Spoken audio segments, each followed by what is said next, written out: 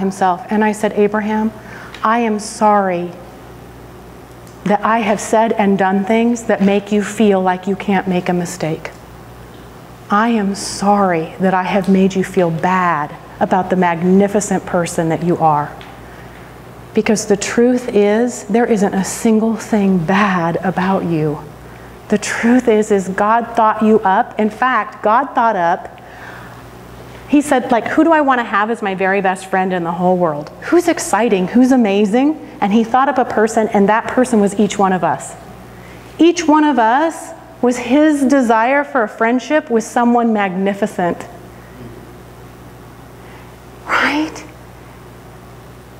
His desire for friendship with a magnificent being is why you became you.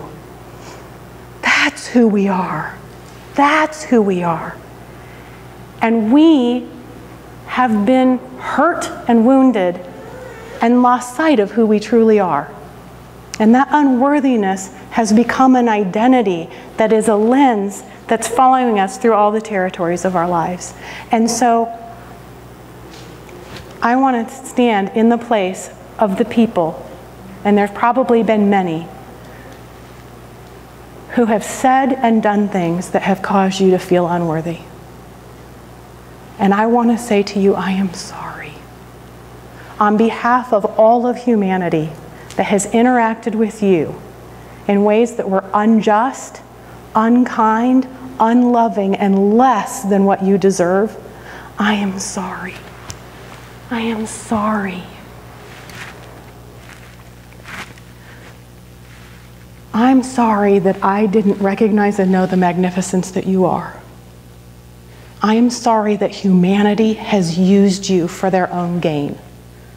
I'm sorry that I have manipulated and humanity has manipulated to get from you what we thought we needed.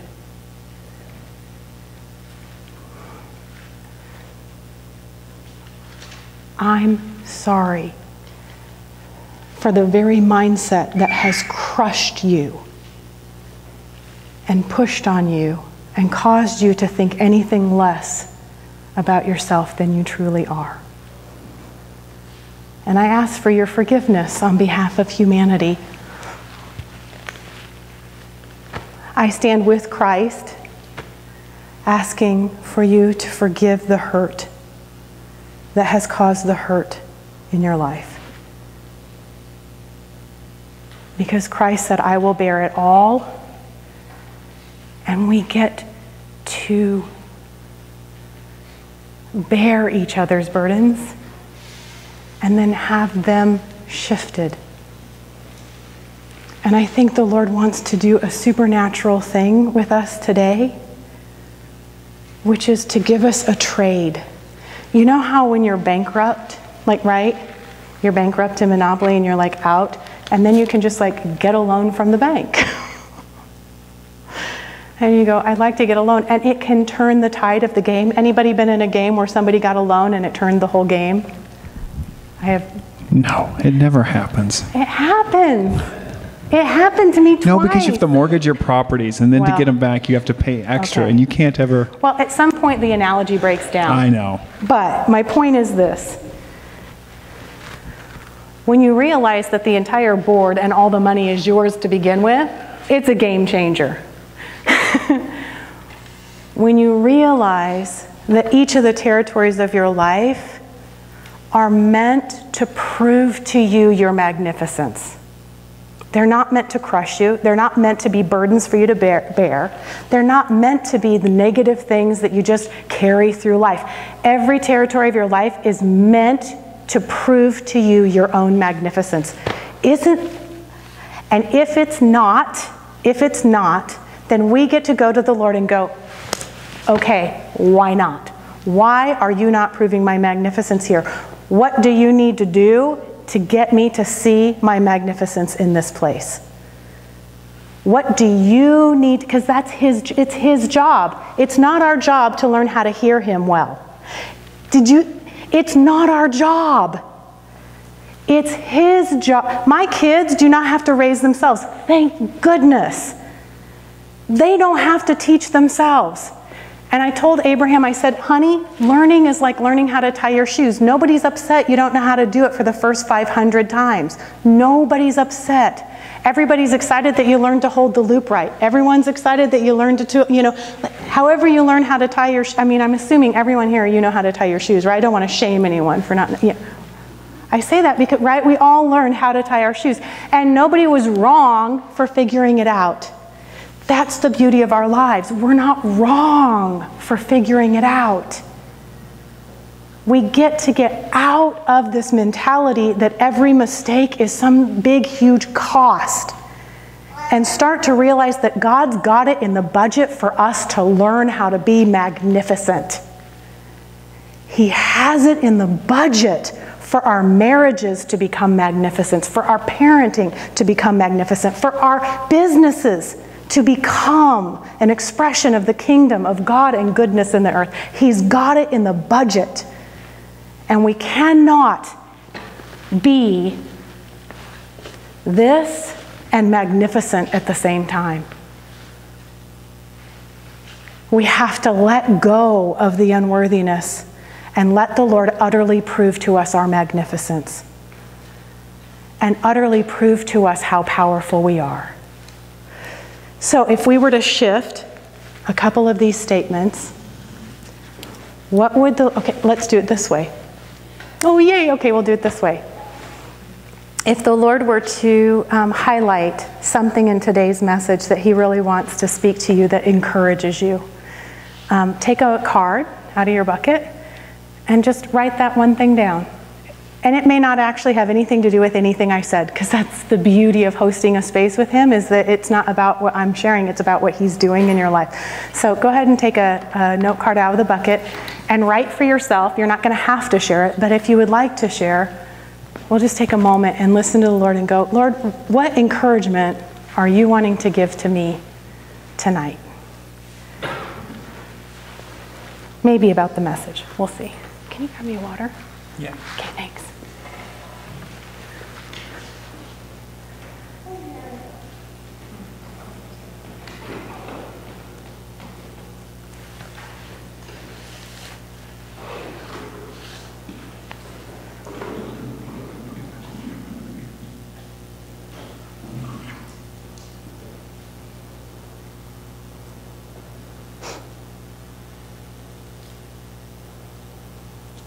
While you're thinking and processing and writing, I'm going to share this one last little bit because I feel the Lord going, don't forget that I wanted you to share that one piece, and I don't actually fully understand why, but I'm going to share it. When Greg and I were first discovering that Darby was autistic and that things were going to be different, that we had a different growing up than we had initially planned, and we had no idea how to do it, I said to the Lord, how do I do this? Because I don't know how to parent an autistic child, what they're capable of. I don't want her to become a selfish brat who's unlivable, but I don't know how to train her. I don't know how to help her be safe. I don't know what's the autism and what's normal kid behavior. And so the Lord said, there's 3 things I want you to teach Darby. He said, I want you to teach her to stop when you say stop. And he said, we'll play a game. We'll have her be doing stuff, and then you say stop, and then you have her freeze, and she does stop, and he goes, and she'll know how to stop when you say stop. And he said, teach her how to come when you call her, and make that a game. And he said, so you just let her play, and then you call her name, and then you say, Darby, and then she has to come running to you right away. And so that was the second thing and so we played that game. And she learned how to come running to me when I called her name. And so it was stop, and it was come. And then he said, the third thing is listen. Teach her how to listen when you say, listen, because then you're going to say something after that, and you want her to hear you. And that was a big challenge because she didn't own herself. She didn't see herself as Darby. So sometimes when you gave her an instruction, she didn't know who you were giving it to. And so she would just go on. And so it was important for her to learn something that would catch her attention. And so I would teach her how to listen. And so we would play these games. And he said, this is all you need to know how to do to parent her at this stage. That's it. These 3 things. Teach her how to stop, teach her how to come, teach her how to listen. When you say listen, that she'll actually know that you're telling her something. And he said, by the way, Ange, for the next decade, that's all you need to know with me. He goes, it's that simple. He goes, you're trying to like solve the world's problems. You're trying to figure out your marriage. You're trying to figure out like how to do this, and what about finances, and what about business, and what about your career, and what about this? And he goes, this is how simple this is. He goes, just if I say stop, stop. If I tell you to come, come. And if I say listen to the next thing I'm going to say, just listen to the next thing I'm going to say. He goes, if we just get those 3 things down, we will cover about 95% of your life. I was like, that seems super, super simple. He goes, that's the simple life, live with me. It's just so simple and joyful and good. Okay, so anyone want to share what they wrote down as what they feel like the Lord is encouraging them in the message tonight?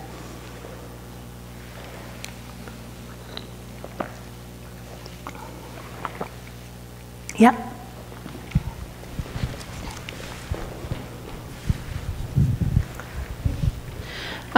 When you were telling the story about Abraham and you just asked what's going on, that like, I feel like a bunch of problems are already solved just thinking about asking that question. Like, why didn't I think of that? So, like, like we've been having some, we have 2-year-old twins, so there's trouble at nap time, there's this and that. And like, when my will is like, I just want them to listen so bad that I become a person that I'm not, and like, there's these things that happen. I'm like, what is going on with me that I can't just be whatever, patient, loving at this moment, but just asking like, oh, asking the Lord what's going on in whatever child it may be at the moment. Like, it's like an aha moment. Like, of course I need to partner more with the Holy Spirit. Like, why didn't I think of that before? It seems so obvious because I do it in other areas of my life, but then... No, seriously. Anyway, it's just, like, I don't know why it's so simple, I learn it over and over and over again. I go, wow, I learned this in parenting, but I totally forgot it in marriage. Like, it's like, what's going on? What's going on? Yeah. I see what's happening. What's going on?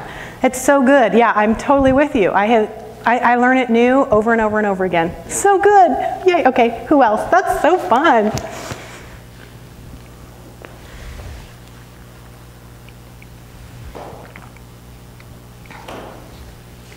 It was that good, babe. Well, people might be still processing too. Mm-hmm. And really not wanting to share certain things, so that's perfectly great. It is perfectly great.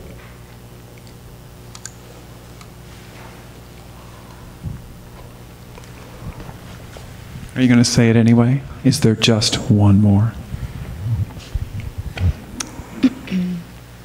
I have been praying a lot about my relationship with my daughter, because we're headed into that normal mother-daughter stage of life. And this was a big aha, because I wrote at the very beginning, Lord, what's going on? And I felt him say, you treat her like she's your abuser. You're the victim of her. And so she has to live with feeling like an abuser around you, and the negativity of that and the shame of that. And actually, joy and freedom are magnets that will draw her to you. You're trying to get her to you, but joy and freedom are like magnetic. And I just felt her or saw a picture of her just like running to me. Oh, it's so good. So that's the instead. Yay! That's really good. Anyone else?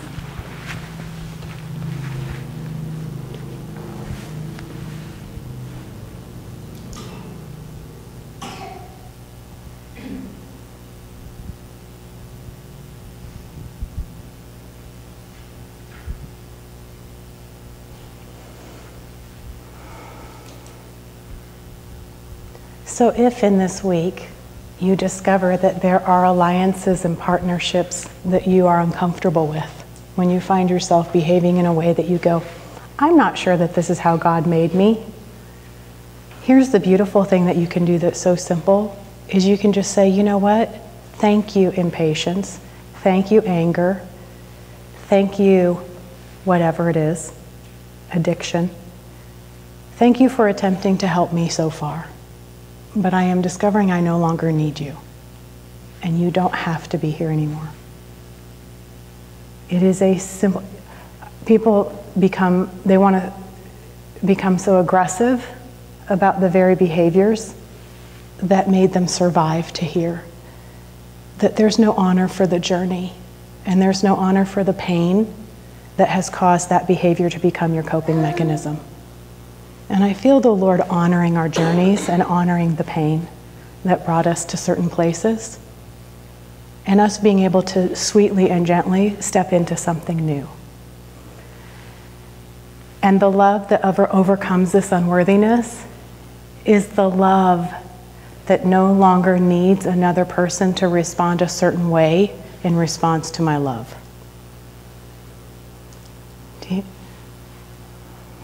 Love that no longer needs to manipulate the outcome is the kind of love that's really free.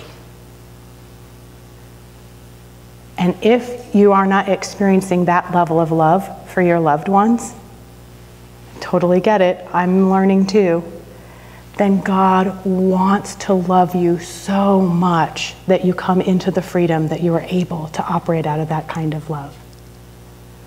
It's not something lacking, it's an invitation to something more. So that we no longer have to control others to make our own world safe. I know, right? That does not mean that we are at the mercy of other people's woundedness.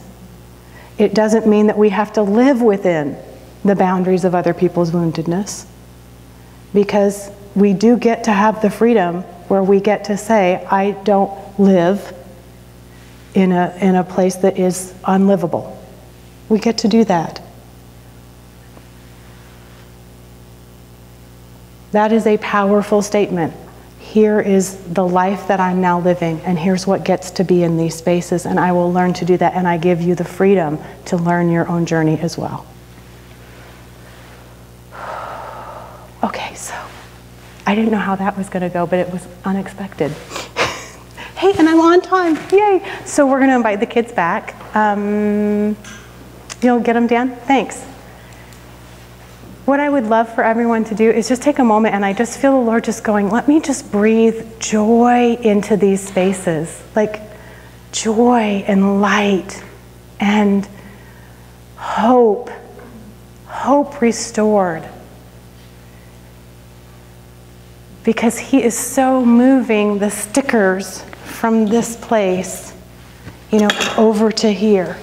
Places that we've given up on in our lives. Long-term addictions, long-term struggles, long-term relationships that have been such a struggle.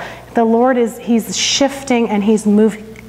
I don't know if there's something happened in the earth just this last week. I don't know how many of you felt it. Something happened where new boundary lines were drawn. I don't even know what that means, but things were shifting in the Spirit. And the Lord is going, I need you to not just want the spaces that are already part of your life. I want you to expand your vision even bigger. Before you've even won the territories that you already have, I want you to think bigger.